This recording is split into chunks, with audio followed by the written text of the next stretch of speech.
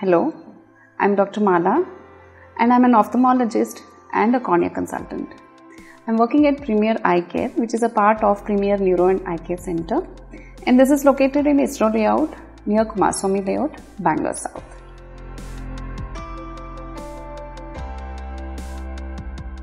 Cornea is the black portion of the eye. It is not actually black, but it reflects the color of the iris tissue which lays behind it. Its transparency is one of the most important factors for a very clear vision.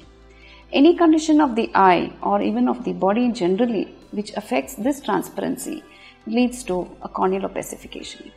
Conditions like infections which affect the eye due to a bacteria, a virus, a fungus or a parasite. It can be inflammation which can be due to tuberculosis, sarcoidosis, rheumatoid arthritis, etc.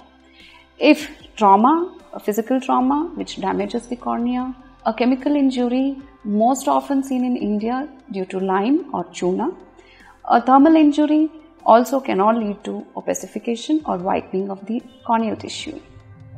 Also, there are cancerous growths that can creep up on the cornea, which again lead to whitening. All these conditions which I mentioned lead to varying levels of visual loss.